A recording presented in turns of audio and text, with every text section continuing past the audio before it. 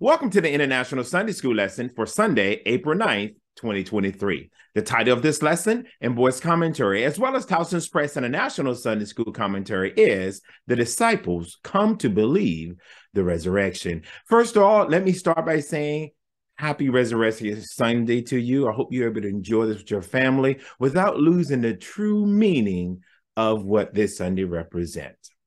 Hey, if you enjoy watching our lessons each week, please join us by subscribing, commenting, and hitting the little bell to be notified when we post each week.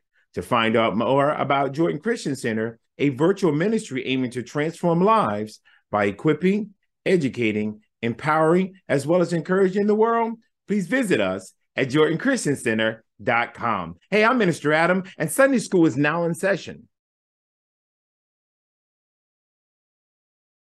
Now, before we get into our lesson, let's start with the moment of prayer. Dear Heavenly Father, Lord, we come to you giving you glory, honor, and praise. Lord, we just thank you for your son, Jesus, dying on the cross for our sin and making a way for us to be able to commune with you, to be one with you, and be able to live forever with you. Lord, we love you, honor, and praise you. And it's in your son, Jesus' name we pray.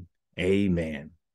Let's get into our lesson. Our scripture is coming from Luke chapter 24, verses 13 through 27, as well as verses 30 through 31, and will be in the New King James Version of the Bible today. Then our main thought will be coming from Luke chapter 24, verse 31, which says, "Then their eyes were opened, and they knew him, and he vanished from their sight." Now, the aim of our lesson is by the end of this lesson, we will recall the struggles of Jesus' first followers to embrace his resurrections and mentor our own struggles to believe things that we can't explain and proclaim the good news of Jesus' resurrections faithfully.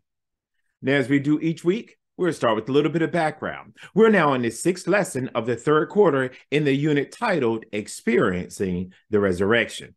This week's lesson is coming once again out of the Gospel of Luke. Now, the Gospel of Luke does not identify its author. However, from Luke chapter 1, verses 1 through 4, as well as Acts chapter 1, verses 1 through 3, it's clear that the same author wrote both Acts and Luke and addressing them both to the most excellent Theophilus, possibly a Roman dignitary. Now, the tradition of the early days of the church has been that Luke, the physician, a close companion to the Apostle Paul, wrote both Luke and Acts, according to Galatians chapter 1, verse 14, as well as 2 Timothy chapter 4. This would make Luke the only Gentile to pen any books in Scripture. Now, unlike the other synoptic Gospels, Mark, Matthew, and John, Luke writes the Gospel as a historian, rather than as a firsthand witness like them. His extensive writing also include, again, the book of Acts, as he wrote that as well. These are deliberate, organized, carefully researched accounts of these events of the life of Jesus Christ. The Gospel of Luke focuses on the earthly ministry of Jesus Christ. Luke's Gentile perspective presents Jesus as the Savior of all people, offering both forgiveness and direction to those who follow him.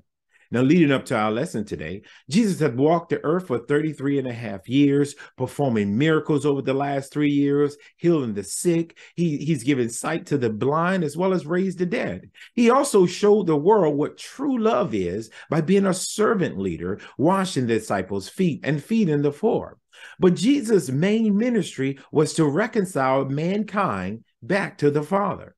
The Bible tells us that the wages of sin is death, and Jesus chose to die for our sins. He died on the cross for our sins, but that's not where the story ended. On the third day, the Bible tells us he rose, and then they came to pay respect to his body, but the tomb was empty. This was from our lesson last week. When the disciples made their way to find the tomb empty, they walked away, still in disbelief. However, the resurrected Christ was about to make his continued presence known to them. And this is where our lesson picks up in Luke chapter 24, verses 13 through 16, which says, "And behold, two of them were traveling that same day to a village called Emmaus, which was 7 miles from Jerusalem.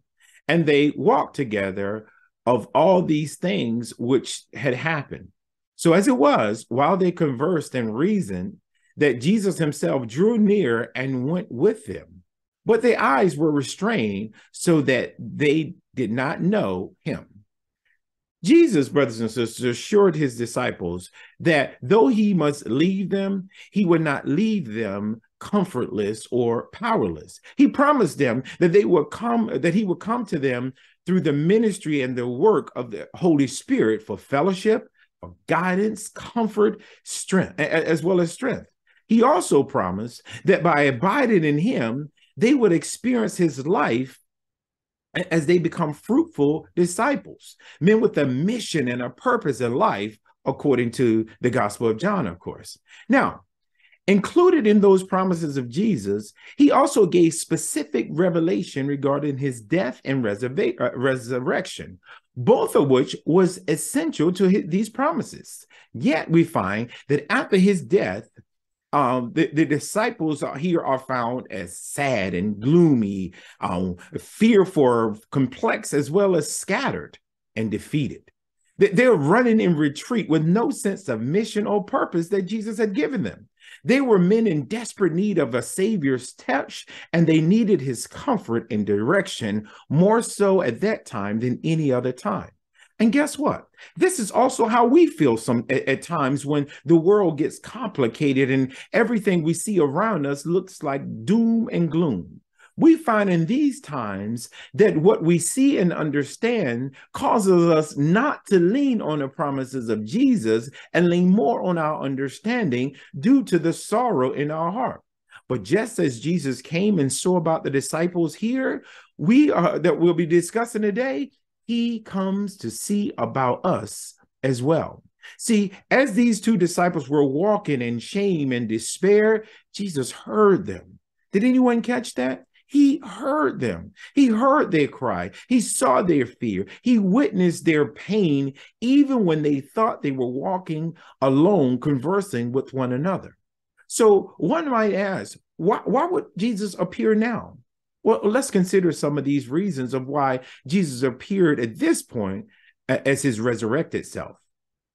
First of all, the reason for him appearing at this time to these men after the resurrection was to show himself alive and give evidence that he accomplished victory as the resurrected and glorified Savior.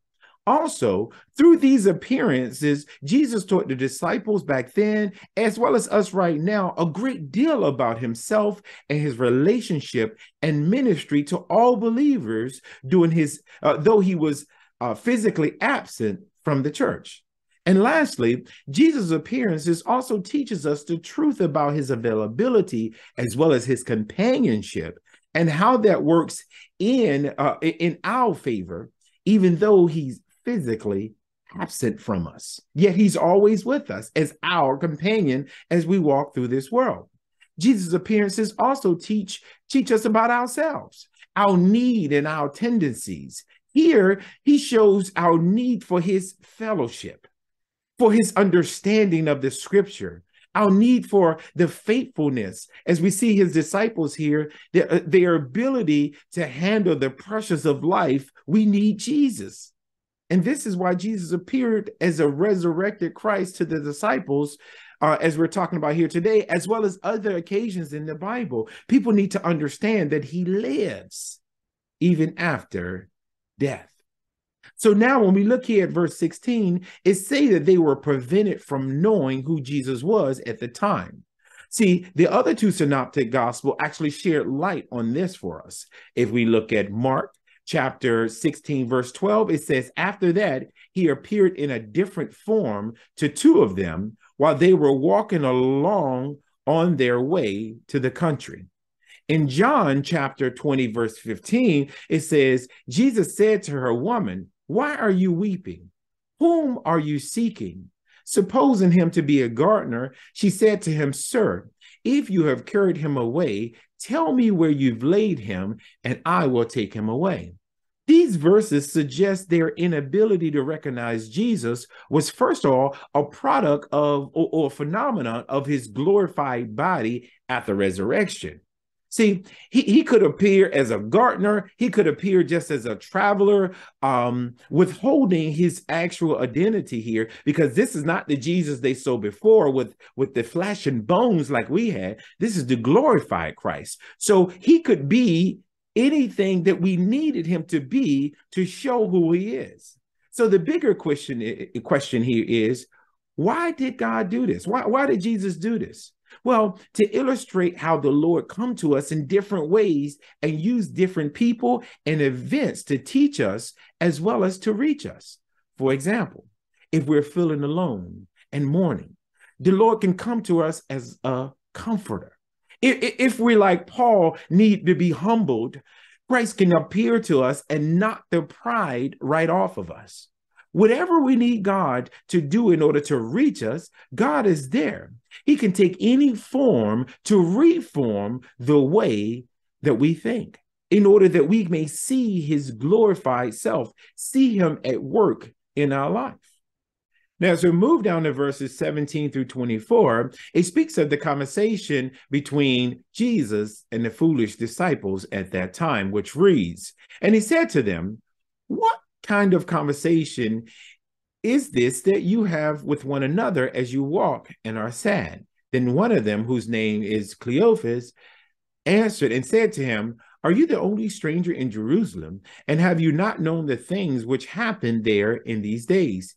And he said to them, "What things?" So they said to him, "The things concerning Jesus of Nazareth, who was a prophet, mighty in deed and word before God and all people, and how the chief priests and our rulers delivered him to be condemned to death and crucified him. But we were hoping that he was going to redeem Israel. Indeed, besides all this, today is the third day since these things had happened.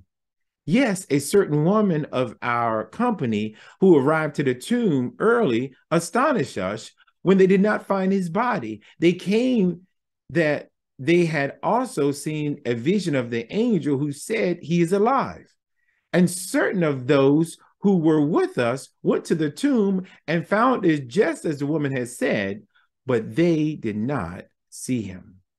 See, here we find the disciples to begin to tell Jesus all the things that had happened to the prophet who was powerful and knew the word of God. But the mad priest killed him, and now everything is over, basically, is what they were saying here. See, the disciples at this moment remind me of Proverbs chapter 13, verse 12, which says, "Hope deferred makes the heart sick." See, the disciples were disappointed, dismayed, and downcast, and their hopes were crushed at this time. They had great expectation that Jesus would be the one to redeem Israel, and now their hopes had been nailed to the cross. If hope deferred make one's heart sick, then certainly hope disappointed, especially such a grand hope as this, would kill the heart when you think about it. Thinking that their Savior had died on that cross and remained there. Picture the hopelessness that they felt at this time. The question here, though, I have for you, have you ever felt disappointed when your expectation goes awry, when all hope seemed to float away as a balloon in the sky? See, it's difficult to assimilate great disappointment and to pick up the fragments of our feelings and emotion, setting them back on track again when we feel such disappointment. It is even easy for us to begin to question the truth that we always held firmly and clear. This is where we find the disciples at this point. As a matter of fact, in a book called The Promise by Robert Morgan, he states that it's during these times that God wants to teach us his rich and deepest lesson. The Lord intends to stabilize, strengthen, and develop us. That's one of the reasons he allowed trouble to come our way.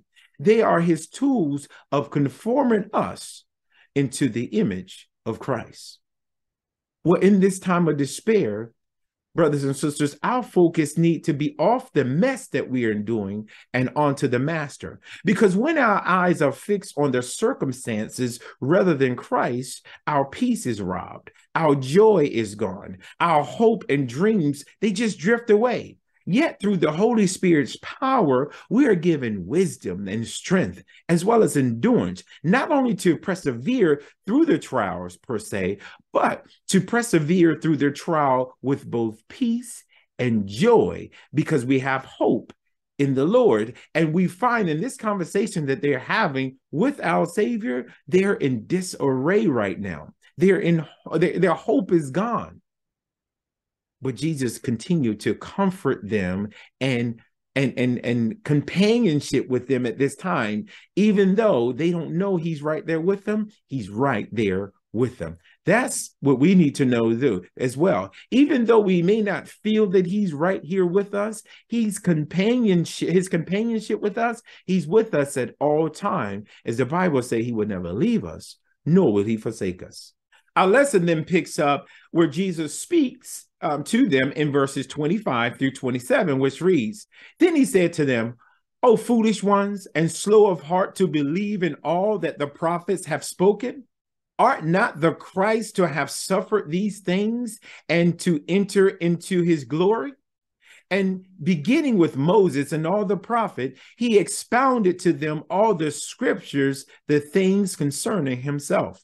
See, these verses shows us a number of critical areas of need, while also pointing out the divine remedy for our doubts, our fears, our grumbling, sadness, and absence of experiences of God's purpose and mission in our life. This is the remedy that Jesus is telling them. He says, foolish. Now, foolish is a Greek word which literally means without understanding, but it generally carries a sense of blame. See, the use of this word suggests that the disciples' conditions were a product of their own indifference or self-reliance. When we rely on our own understanding, our own will, and our own thought, we're considered foolish because we're without understanding, where we need to lean on Christ's understanding. Remember, Christ had told the disciples several times that he must die, but will rise again. So the disciples here we find were sluggish towards God's words. There was no push, no desire to know the full knowledge of Christ. It revealed the attitude and the priority problem towards the scripture that they had there. Anytime we rely on ourselves instead of to what the scripture says, we're relying on ourselves. But here we find that the disciples were sluggish to know and believe the whole counsel of God's word. They were quick to believe in the promise concerning the kingdom and the removal of the Roman yoke, but they were slow to believe the prophecy of a suffering Savior that must die for our sins. They had a belief problem at this time. And due to this belief problem, they had a loss of hope. There was a loss of joy as well due to this belief problem. So Jesus tells them that they should have believed what all the prophets had spoken here, that the Messiah would actually suffer first, then he will receive his glory. In order to redeem mankind, we understand that Jesus had to die. See, his death was for our sins, which led to his glory. Jesus reminded them that this is not new. He said it was written long ago. And guess what he used? He used scripture. That's the same thing we need to use to get over our doubts and fear. Jesus began to teach them the best taught Bible study known to man. He then graciously explained all of the Old Testament, how the Old Testament was teaching about him, starting with Genesis and the first 5 books of the Bible wrote by Moses, as he said, beginning with Moses. No doubt he was teaching of the many prophecies and promises that we hold dear right now. Jesus taught them all of the Old Testament prophecies that was written concerning him. Now, I'm sure as he was teaching them, he had to teach them about Isaiah. More than likely, definitely, he taught him about Isaiah 53:5, which says, "But he was wounded for our transgressions. He was bruised for our iniquity. The chastisement of our peace was upon him, and by his stripes we are healed." Certainly, Jesus taught him about that. Now, because of the disciples were familiar with the scripture, they knew the scripture, this served them as a refresher. Jesus wasn't teaching them, he was reteaching them or re-showing them what they already knew to make sure they understand who he is. Listen, if we don't recognize Jesus, then Jesus is not free to work in our lives and in our heart. The dialogue here that he's having with the disciples becomes the picture of the message of Jesus' death and resurrection and what it will be. See, just knowing the theological information without seeing and trusting in the spiritual implementations here leaves us weak and without power. We can't just believe in Christ in the scripture. See, even the enemy knows and believes to know that Christ is real. We have to have faith and trust in and obey Christ. That's what makes him the Lord of our lives. And that's when we can see him and recognize him, and he can begin to work in our life and sanctify us.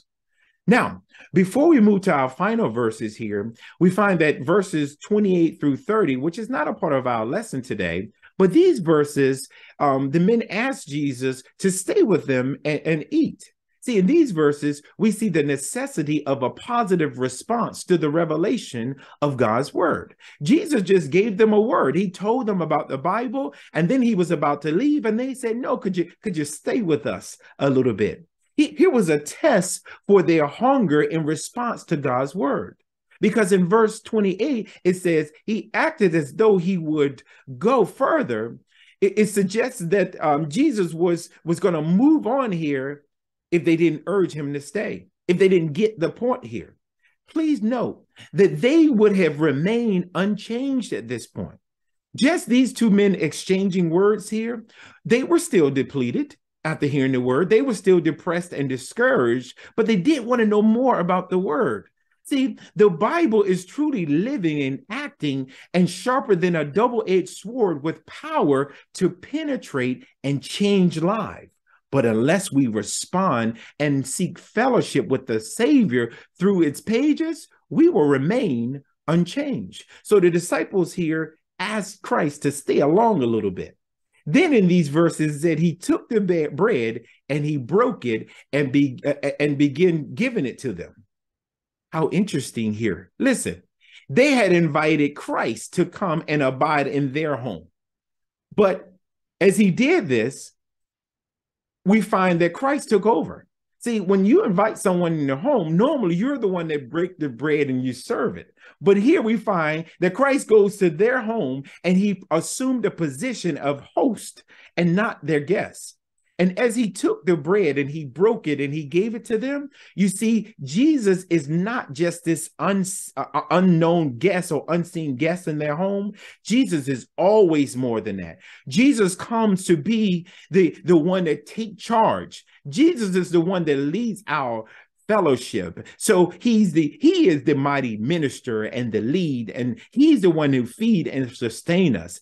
He leads and we follow. When we invite Jesus in, he comes in to take over. And that's what he did with the disciples here. He went to them and he took over. He broke the bread. He served the bread. And this is why they recognized him. As we move to our final verses, verse 31 and 32, which says, then their eyes opened and they knew him, and he vanished from their sight. And they said to one another, did not our heart burn within while he talked with us on the road and while he opened the scripture to us? See, they had a perception problem here. But now we find in verse 31, they see the power of the word gave light and spiritual insight to them. Suddenly, they were able to perceive that that this new companion, this fellow traveler, was none other than the Lord Jesus himself, the one who died on the cross, the one who gave his life for our sin, the one who was resurrected early that morning. They begin to perceive and experience the reality of his presence. And as soon as they did that, it said he vanished here. It literally means he became invisible. This illustrates that God's relationship with believers as of today. We can't see him, but he's present. This is a spiritual fellowship with Christ in the word by faith. But through this physical invisibility to us, he is nevertheless there as the Holy Spirit opened our eyes to the truth of Christ and the real reality of his life and his ministry in our life. See, Jesus vanishing there shows us and showed them back then that we walk by faith and not by sight. The moment that they had faith in Christ, they no longer needed to see him. It was their faith was they're going to carry them from that point on. Right now, we have never seen Christ. It's our faith that carries us, and that's perfectly fine because we walk by faith and not by sight. These disciples journeying on this road needed the resurrected Christ to remove their blinders, which happens as he revealed himself and in the true meaning of the scriptures. They said as he read the scripture and he went with them and he took charge and led them in communion, so to speak, they recognized who he was because he took the blinders off his eyes. When Jesus broke the bread with Cleophas here and the other disciples, their eyes opened and they recognized him. They marveled over how Jesus opened the scripture to them. Then on the next scene with a larger group of disciples we'll find later on in Luke explained that Jesus himself opened their mind to understand the scripture. Here we see that Jesus brings clarity of the Bible is the central message here, and it gives his disciple the spiritual capacity to grasp his teaching. What does that mean?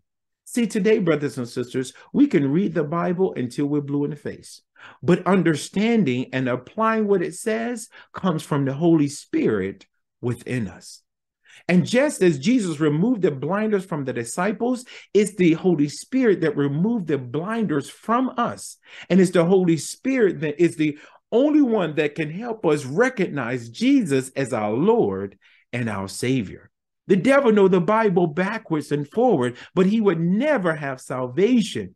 So knowing the Bible is not enough. We have to believe what the word says. We have to trust in what the word said. And moreover, this is important, we have to obey what the word said. And this can only be done through the power of the Holy Spirit who lives in us. Amen. Brothers and sisters, until next week, may the Lord bless you and keep you. May the Lord's face shine upon you and be gracious to you. May the Lord turn towards you and give you peace. I'm Minister Adam, and you have a blessed Resurrection Sunday. Amen.